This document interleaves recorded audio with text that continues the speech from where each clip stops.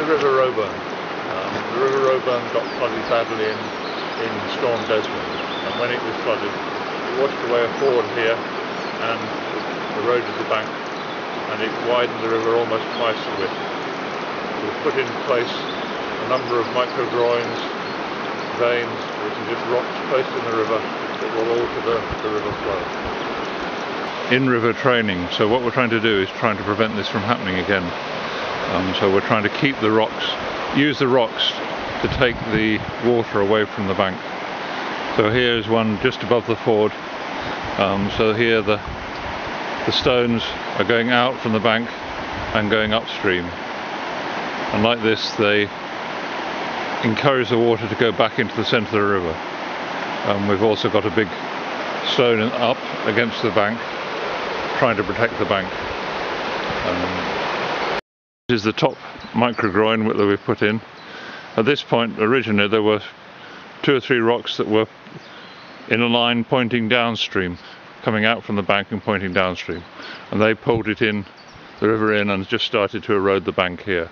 So what we've done is turn those rocks around and put them so they come out from the bank, come upstream, and then the water that comes through them, between them, gets pushed into the centre of the river. And you can see this with the white foam that's coming through, the distinct lines of pushing it into the river centre. So even when these rocks are buried deep in the river, this flow will still happen underneath. This is the second micro-groin that comes out from the bank. You can see the big boulder dug into the bank, which stops the water going behind that. All these boulders are buried into the rock, so they're keyed in with the rocks around them. And when the water goes to the back of them, then it will come through the gap and come out into the river, the centre. And I expected to make this area deeper, just this side of the rocks, and to actually deposit along the bank smaller rocks and gravel along the bank below it. That's the expectation. Going down the river, this is the third micro-groin. Again, bigger rocks up against the bank, and just here 3, 4, 5 rocks coming out from the bank. You can see behind it where the bank was eroded, so it would be really interesting to see how that develops. When these big rocks were put in, basically the digger dug a hole in the riverbed and then put them in deeper into the riverbed. That gives them a good key, so they're unlikely to move. So that's what we're aiming for, is these to stay stable in a really big flood. Here the digger, driven by Robert Taylor from Taylor Environmental Groundworks. He's moving the rocks, putting them in place, just gently with the digger, aligning them so that the flow of water goes through the gap. Just this gentle nudging of the rocks gets them in the right place.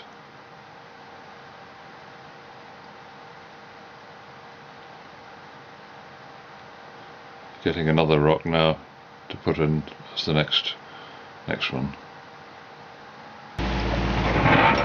And then it comes along the bank. We've just supported this bank where it was eroded and put in a new ford across the river. The ford has been keyed in with some big rocks on the bottom edge of it, and then smaller boulders and rocks making the main base of the ford.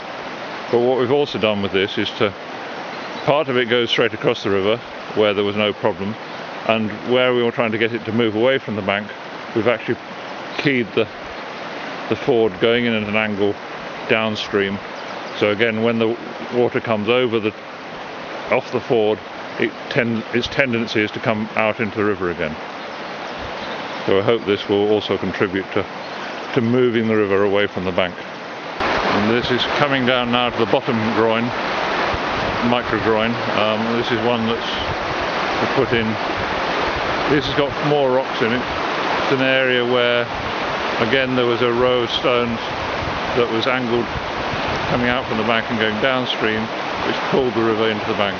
So this is doing the opposite, hopefully pulling the the river when it's in full flood away from the bank and preventing further erosion.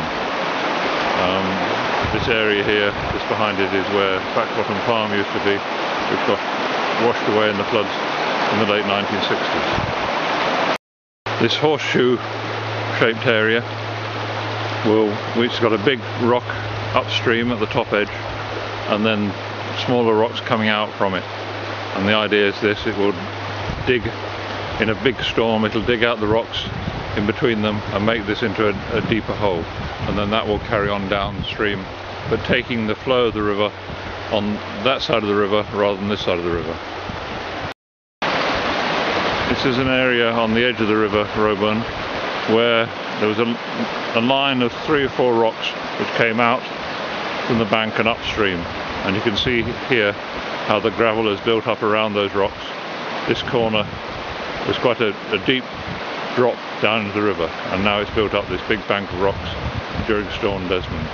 So this is effectively the sort of work that we expect to happen with the micro-groins that we've put in.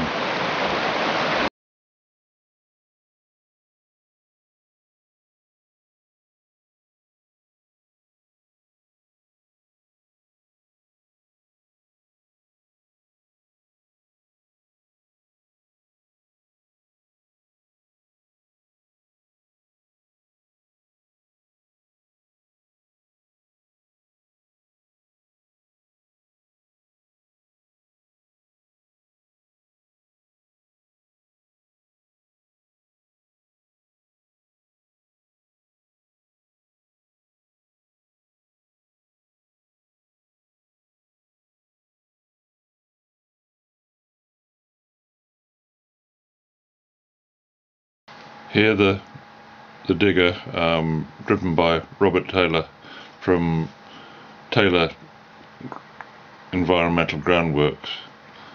He's moving the rocks, putting them in place, just gently with the digger, aligning them so that the flow of water goes through the gap. Just this gentle nudging of the rocks gets them in the right place.